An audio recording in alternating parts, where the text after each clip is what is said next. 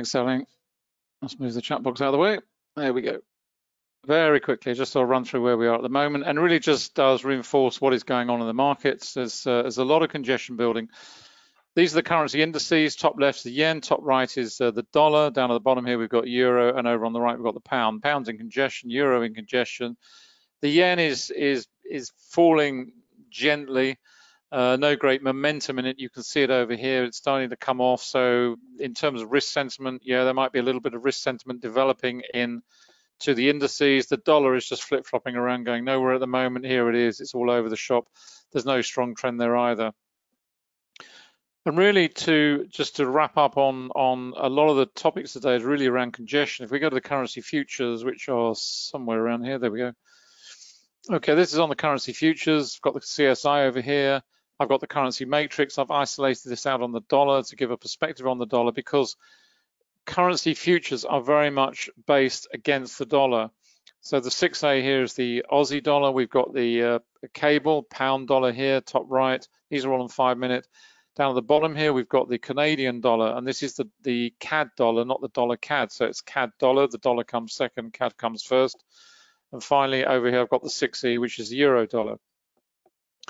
And they're all pretty much displaying the same sort of characteristics. And the point I wanted to make is this, that whilst congestion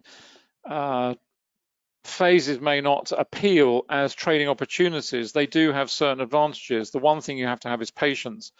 But if you have the patience and you're prepared to wait for these to develop, what they do give you are very, very, as I hope we've made the point earlier, very clear levels of what you're looking for in terms of the opportunities to jump in either to the long or short side. And those levels are generally very well defined. They certainly are here. We're trading around the fulcrum of the market, the volume point of control itself.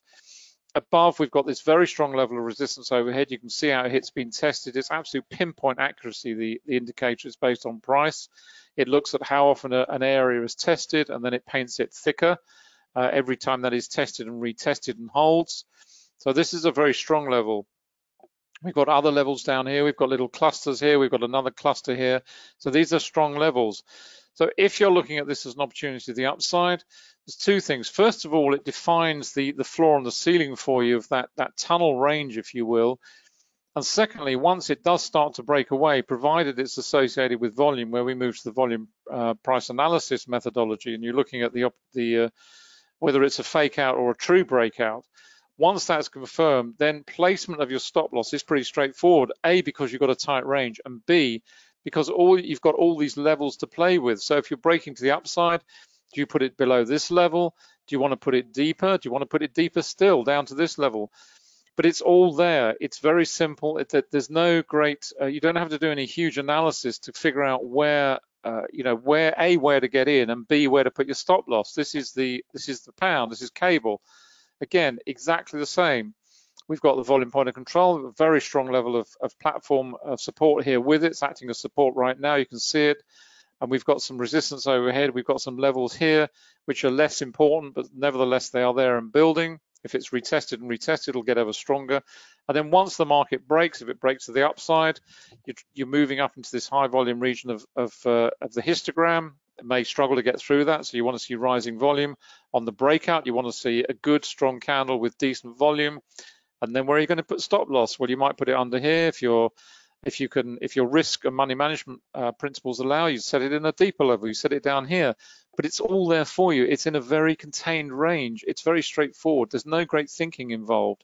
Exactly the same here on CAD dollar. Not quite so clear, but certainly in terms of a break from here. And the key point about this one is if you were going to jump in here with a break above this level, which is a very strong cluster, yes, it's a good platform of support. But in terms of what's in the way of the trade developing further, you've got this very strong level up here. So in terms of jumping in there, I'd say it's probably not a great idea, because you're going to jump in. As soon as you jumped in, you're probably going to hit this level. So you're only talking a handful of points here, a handful of pips. So it's another facet of looking at the chart and deciding where you're going to jump in and what's in the way ahead of that particular trade. Finally, let's just a quick look at the euro. Exactly the same. Got a very nice ceiling building here at the top on the accumulation distribution again. That's pretty strong. That's been tested 5 times, so it's held. What's nice about this trade is that obviously you've got the trend monitor, it's telling you this is remaining bullish. We're pulling away from this volume here, which is falling away quite dramatically as we break through into 125, 20, 30 and beyond. So if the market breaks through there, you've got a very nice opportunity because you've got the volume which is falling away here on the histogram. So there's very little in the way of support and resistance, or certainly in this case resistance from a volume perspective, that is going to hinder progress higher. So all things being equal, if the dollar continues falling, that's going to be a decent trade. Then of course you go down to maybe a 10-minute or a 15-minute, do the same exercise because you want to see what's ahead. Have you got some strong levels of resistance ahead on that particular time frame? If you have, you might not want to jump in. But nevertheless, again, it's very clearly defined as where you might want to put your stop loss. You might put it under this little cluster here. If you want to go deeper, you might even go under here or even down to this level. It depends how much risk you want to put on the table and what you're looking for in terms of reward. And that's all it comes down to. And when the markets are in this sort of phase of price action, a lot of traders hate it. We don't. We're always searching out congestion phases because from congestion phases, trends develop. And all you have to do is be patient and wait for them to come to you. It's as simple as that. But you just have to be patient. And as human beings, it's generally not something we're terribly good at.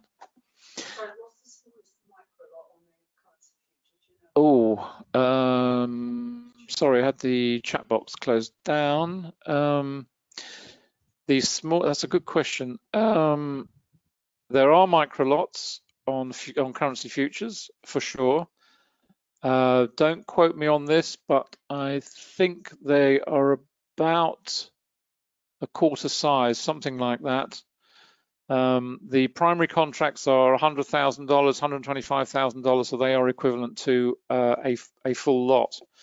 The micro lots, I think, are around, as I say, I think they're about a quarter size. So I'd have to check, but you can certainly find them. Just head over to the CME site and you'll find them all there. The one word of caution I would give you if you're trading, this doesn't apply to index micro lots because they are very liquid and they trade with a very smooth price flow, and therefore you will have a nice chart to deal with.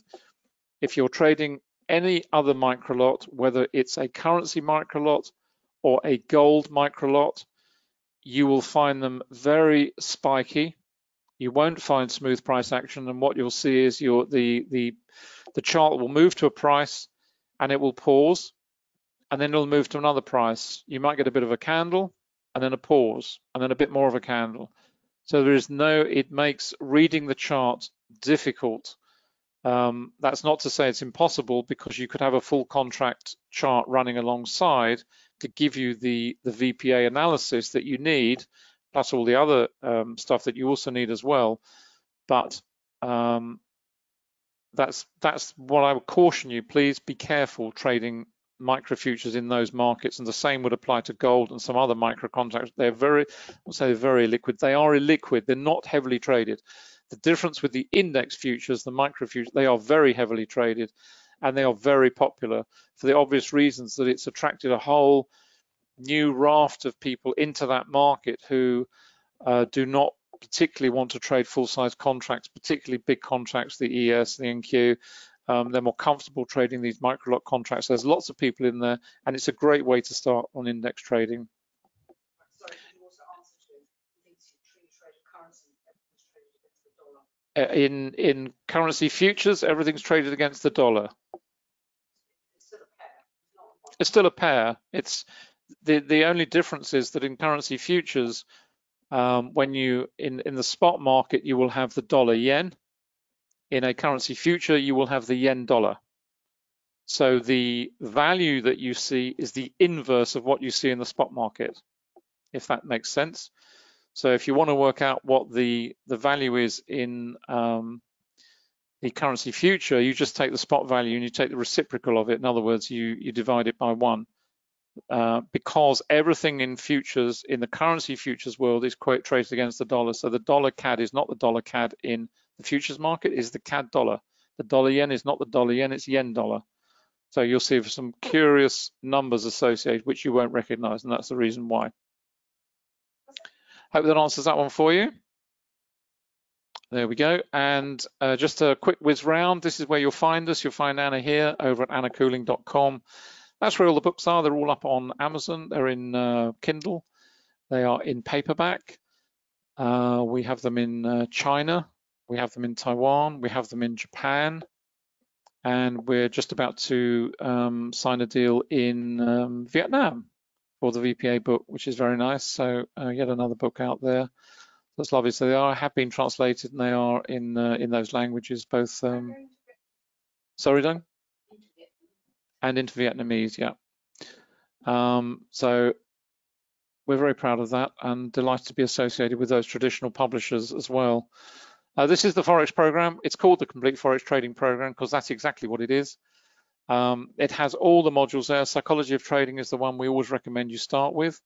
I know some of the students are sort of, they want to get on with the indicators and all the rest of it, but that is the place to start, because if you understand yourself, you will find out what suits your trading persona, your strengths, your weaknesses. It's all covered there, and there's a whole section on, you take a test and so you understand all the aspects of psychology and what makes you tick, so you give yourself the best chance of success. The fundamental, the relational, where we look at all the related markets to understand how to determine what is going on in Forex, because Forex sits at the heart of everything. It is the kingpin around which all other markets rotate. It's as simple as that. And it's a fact that passes most traders by. And even those traders who have been doing this for many, many years do not seem to accept the fact that the Forex world is the one that sits at the heart of everything, purely because it is the gateway of money. And it's as simple as that. Technical analysis module, it's a deep dive into VPA and the mechanics of trading. And then there's over 200 hours of video in here, pulling it all together, how to use the indicators, loads of chart examples as you would expect, topic webinars. We teach reversal trading, trend trading, breakout trading, what tactics you're going to apply, how you're going to approach this market, what's going to suit you, webinar library, and a massive resources section. And it's all backed up with our VPA trading room, which Anna and I host every day. And it's full of traders who are helping one another, or either passing on their experience. And it's just a very friendly place. In terms of the indicators, they're all here. MT45, NinjaTrader 7.8, or TradingView. Currently working on TradeStation. We are getting there, I can assure you. TradeStation 9.5, which is the relationship between interactive brokers and TradeStation. It's a fantastic combination, because you've got a deep discount broker associated with a fantastic trading platform. And version 10, which is TradeStation Securities. We've got radar screen on both, which is great. Got some, the indicators work on in a fantastic way with the radar screen, so you can put them on there and you get a complete array of what's going on across the multiple time frames. It's just a brilliant way of presenting the data in a very compact form. Very, very powerful platform, great data feed. So we're really excited to get that one launched. Once we've done that, we're going to be dropping back onto TradingView. And pulling the rest of the indicators across on there, because we've now got object drawing and line drawing available. So we've got the facilities, which we didn't have before, to really get those other indicators ported across. So hopefully we'll get the currency matrix on there, the currency array, all the other good indicators as well, so that the packages will all be equivalent. Once we've done TradeStation, we're going to be moving on to multi-charts. And then once we've done multi-charts, we'll be moving on to another platform, building up the portfolio. And remember, whatever you invest in with us, whether it's one indicator or full package, you've always got the option to port to another platform. There's no cost involved. We just do it for you. So if you're on MT45 and you want to move to NinjaTrader, and they're all pretty much equivalent, the indicators anyway, there's one or two minor differences, but we always work it out for you anyway. You can port them across at no cost. We do it for you. It's just our way of saying thank you. And the same applies if you buy the full package. You get all the future indicators we develop free of charge as well. No one else does that. We do, because we like to look after our customers as best we can, and that's just one way we do it. And they're all backed up by 24/7 support and all the upgrades, updates to the indicators. You never pay us another penny. That's it. It's all done and dusted. There we are. I hope you've enjoyed it. I hope you've enjoyed today. We will be back on Tuesday morning, 7:45 UK time, for the London Forex session.